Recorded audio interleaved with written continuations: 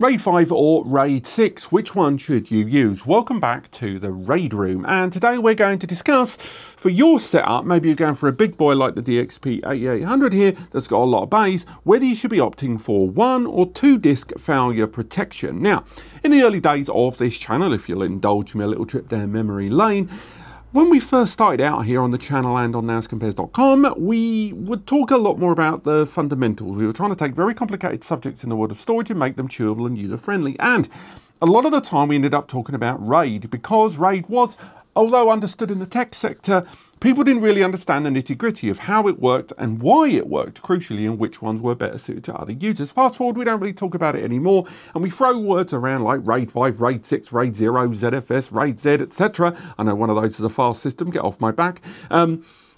We don't talk about it as much anymore in an explaining term because people are a lot more aware. However, regularly I do get asked all the time whether per user, less a business, I would say, normally an enterprising home user is thinking about RAID 5 or RAID 6. So straight away, RAID 5, the 1 disk failure protection, and RAID 6, the 2 disk failure protection. I'll tell you right now, the performance between them is largely identical, although one of them's got an extra disk because of the way the parity is created, with 2 parity bits being created on every single disk in a RAID 6 and only 1 being created on a RAID 1. It kind of offset any benefits that the extra drives will give you during the read-write process. And ultimately, I have seen, when it's come to utilising hard disks in a RAID 5 or RAID 6, that although in some occasions one gives you a performance advantage over the other, it's by no means significant. Now, when you move on to SSDs, those margins do improve, but when it comes to hard drives at least, there isn't any performance benefit overall. Although I will say, creating a RAID 6,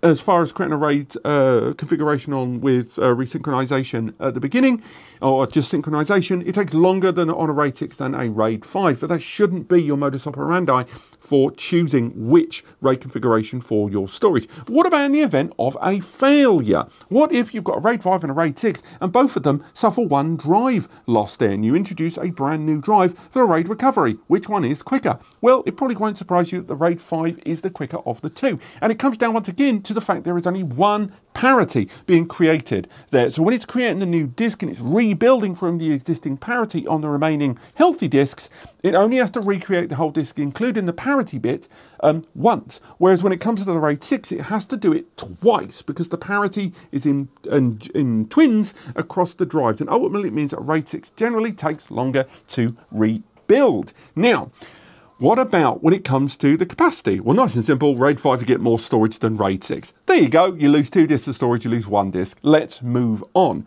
Now, what about risk?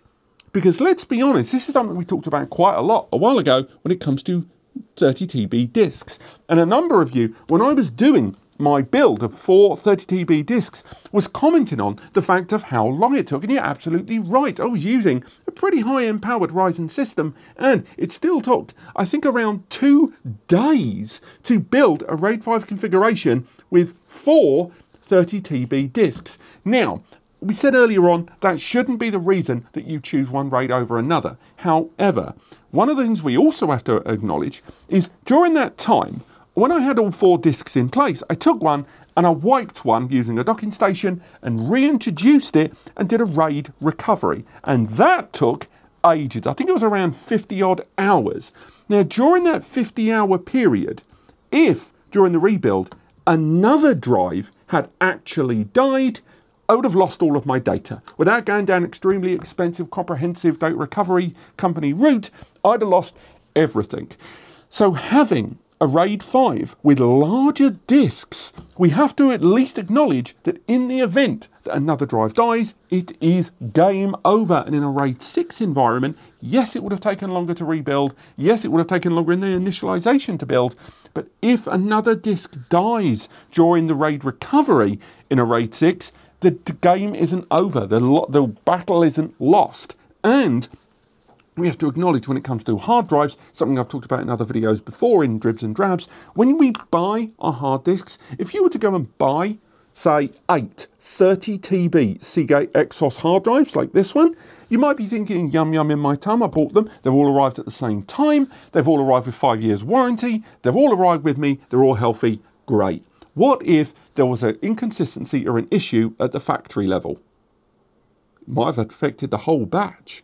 Because I'll tell you right now, practically no e-retailer you purchase from will have, if particularly the larger the drives you go, where they're more expensive and therefore the profit margin and, you know, having a lot of their capital in one place, if you buy 8 30 TB drives, they do not take 8 30 TB drives singularly off 8 different shelves. They don't take one each. They take 8 out of the same case. So whatever it is that you are protecting yourself from in the case of a hard drive that might be a small inconsistency that over time graduates into a problem on the drive, may happen to those other drives during that lengthy RAID recovery. That doesn't just apply to large drives, it can apply to small drives. But still nonetheless, given the enormous margin of something to go wrong during RAID recovery, that is something that I don't think gets said anywhere near enough when it's comparing RAID 5 against RAID 6, not having that additional safety net. Neither one of these, by the way, is anywhere near as good as a backup. RAID is not a backup. There's a reason I stuck it on that sodding hoodie.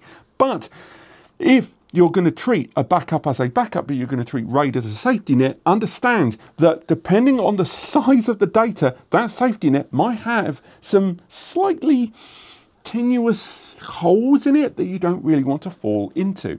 But nevertheless, what if the hardware problem you have encountered is not the drives, but the system itself? What if you had a system where it's a fault with the CPU, where it, you know, it overclocks or the power delivery on it, and when it overworks, it trips and reboots? That can damage your RAID array. Now, you could argue it's not going to make a difference whether you like it or not, whether you're using a RAID 5 or a RAID 6 in that case.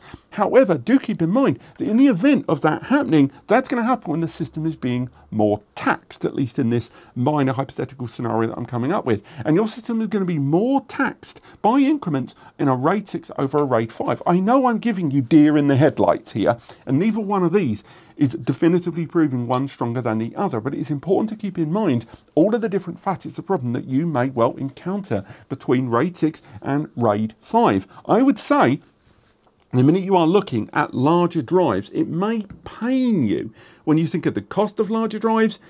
The bigger the drives, or indeed when you've got more than 6 drives in your system, I think you kind of have to go RAID 6 anyway. Because unfortunately, the minute you go above that number, you've now got more points of failure being introduced into your storage. It's by no means a hard rule, but I think depending on how important the data is to you, and obviously have a backup in place, but if you're going to look at the RAID configuration, you've got more than 6 drives, I think that's when you meaningfully have to examine RAID 6. And if you've got more than 12 drives, or even including 12, I think you should have RAID 6 regardless. Anyone running a 12-disk system like a rack mount, or even some of the rare 12-bay desktops, if you're running that in a RAID 5, you don't like your data. I'm telling you that right now.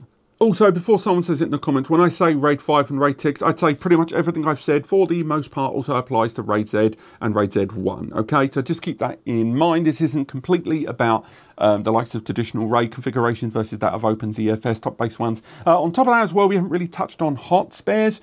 Me personally, you may have noticed it in some videos, I normally run a RAID 5 with 1 hot spare. That's what I use because a lot of the time I'm away from the office and a RAID recovery can be required during the night. So an automated hot spare where I can have 1 drive sitting in an empty bay, which will then step in the event of a RAID failure, so it doesn't have overnight running in a slightly more resource hit environment in degradation before I introduce a new drive. For me, that's what I use in 6 to 8 bay systems that I deploy. A RAID 5, but with a hot spare. You still lose out on the capacity, comparable to that of a RAID 6, but nonetheless, I think it's a middle ground between the safety net there being ever strengthened and still having overall the advantages that a RAID 5 gives you over a RAID 6. You do miss out on that drive, but I think in every other regard you're winning. But if you go above 8 bays, I do still think that's when you have to meaningfully think about RAID 6. But have you got a user experience that I've overlooked? Maybe there's a detail I've missed out. I'm still trying to put as few cuts in these particular RAID room videos as possible to keep them compelling when it's just me chatting at you. So anything else I've thought of after this, I'll pin it in the comments below. But apart from that, let me know anything else you want to see discussed here on the RAID room via those comments. And apart from that, I will see you next time.